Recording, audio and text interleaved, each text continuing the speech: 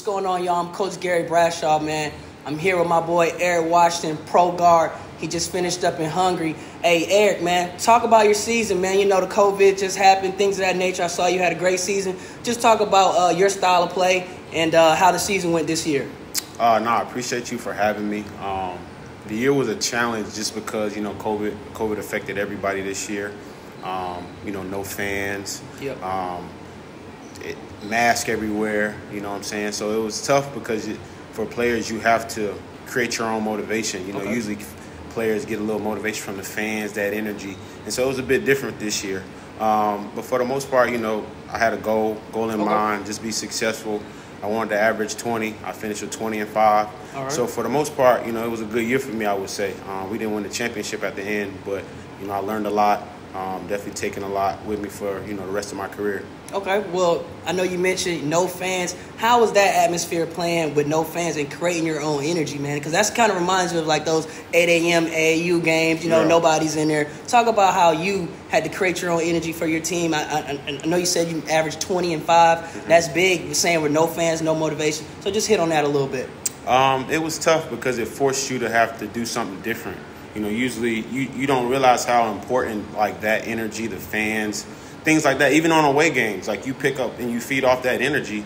And for me, I can't speak on everybody, but for me, it was just focusing on, like, you know, what are you trying to do? What's your motivation? And I had to just remember, like, I'm away from my family. Right. I want to put myself in a better position. I want to help my family and put my family in a better position. And that's what really I took to every game. And that just, you know, that's what worked for me. And it helped me pour into my teammates, have fun, just appreciate the opportunity. And yeah, that was my focus. Okay, so I know you mentioned your family. I've been seeing your younger brother do great things, man. I know he's at Weber State. Just talk about how you've been developing him since y'all were younger. Now y'all competing. You want to see him take great strides and great leaps like that. He was freshman of the year. Just talk about how y'all that brother rivalry. You know how that's been going down. It's cool. Just to see where he's taking his career. I've seen him, you know, grow from a youngin' to now going into his young adulthood. I'm proud of him. You know, there's more work to be done, but it's exciting to see his potential, see how he grows every day, the challenges that he goes through, and how he responds to things like that. It's really a blessing to see, and I thank God just for allowing me to even have the opportunity to be a big brother to him. Right. So yeah, like he's on course. He just got to keep working hard, stay positive, keep having faith. You know, everything is right there in front of him. So. Yes, sir. So, you've won multiple state championships here in South Carolina. There's a few names ringing out of your high school right now. You know, you got Jake Gorman, Malaysia for a while. Talk about, being on one of those first championship teams, in the early 2010s. Just talk about how it's, now you've seen those kids getting the recognition and you seeing, the Kenan Athletics all around. Just hit on that a little bit, Kenan Athletics. Yeah, it's good to just see your alma mater and just do take it to another level. And I mean, I'm proud, I don't speak on it too much, but yeah, we were that first wave to kind of get it started and win the championship and bring that tradition back. So it's just exciting to see the young group take advantage of that and then take it to another level. Like you said, Gortman, hell of a player. He's taking it, further than a lot of us at his age. So hopefully he can continue to do that and keep playing at a high level because, he's very good and he can be something that we weren't at his age. Right. That's exciting. Also Malaysia, the same thing. Right. You know what I mean? They win championships. Shout out to Malaysia. Shout out to Coach McClain, Coach Johnson, all those guys over there because they're doing just as much as what Norris is doing. So I'm proud of everybody from a men's standpoint. It's putting the city on, putting the school on, putting the city on from a national standpoint. So I'm proud. So, we got a hint, man. Last year, you had a crazy layup on overtime. Talk about that process. What was going through your mind, man? I've never seen a layup like that. Only maybe on the blacktop, but never in game. Talk about that feeling when the ball left your hand. It was crazy. But just talk about that moment of actually getting some national recognition. Yeah, that was pretty cool. I mean, that's a layup that I do practice. You know what I mean? Just like a kid, you practice little crazy layups growing up, and I've just gotten to the point now where it's a comfortable move for me. I did it again this year. So for you to capture that was crazy. Definitely a good moment. I'm glad you was able to capture that, and we was able to take advantage of that. But just bouncing off the contact, still having good control and having a good feel. That was like, I was like, bro, Zoop. I'm like, hold on, the whole crowd got shook, but it was smooth. Yeah. It was smooth. So talk about right here, man. I just want to leave the floor open to you right here.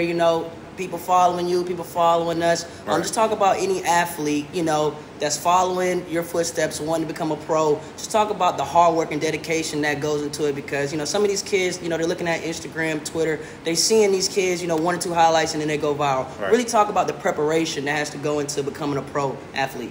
I would just say the main thing for me is just sacrifice. If this is what you really want to do, you got to be willing to sacrifice certain things to get to this point, because you can't do everything and still say you want to be a professional. Right. I'm where I'm at because I've sacrificed a lot. It's been tough, but at the end of the day, I'm doing what I love to do, for sure. And I wouldn't have traded for anything. And so that's why I would just tell the young guys, like, if this is what you really want to do, dedicate it. Don't think about, plan B, plan C. Of course, have a plan B, plan C. But if right now this is your opportunity to do this, this is what you go in with, 100%. You can't look back.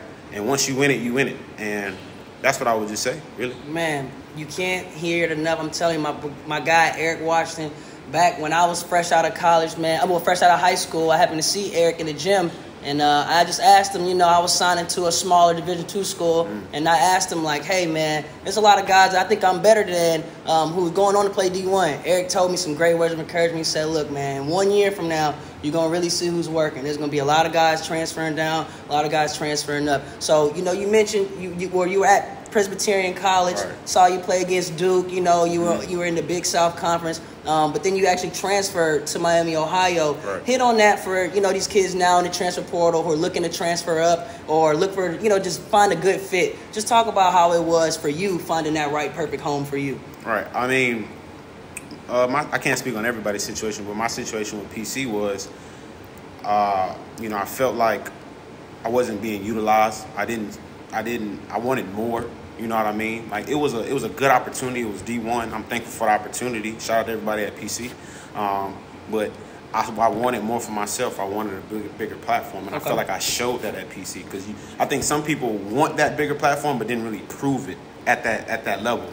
I felt that I proved it at that level, and obviously I took a chance. And Miami bid on me. Yep. And so it was a bigger platform, bigger conference, and I could just continue to have to work and take it to another level. And, that's what's helped me become a pro. Yes. You know what I mean? Taking advantage of that opportunity. You know what I mean? So. Okay. Well, look, man, we can't hold him up too much longer. He got to work out right now, man. The kid grinding about 4 or 5 times a day. Y'all say y'all want to be a pro. You got to get 10,000 jumpers up. I'm telling y'all. But no, man, it's my guy, Eric Washington. Pro guard, please go follow him. Also, make sure y'all comment, like, subscribe, Wish Y'all Hoops. Also, we got the merch launch going down. But, man, right now, we got Eric Washington, man. Eric, one more time, man. State your Instagram and your last words of encouragement. You can follow me on gfb.ewash33. Just continue to grind, have fun. Don't take a day for granted. And just have faith, man. And everything will work how it's supposed to. Hey, we can't thank y'all enough. Make sure y'all please comment, like, subscribe. This is my boy, Eric Washington. Can't thank you enough for joining Wish Y'all Hoops, bro. Appreciate you. Yes, sir. Yes, sir. Y'all stay tuned.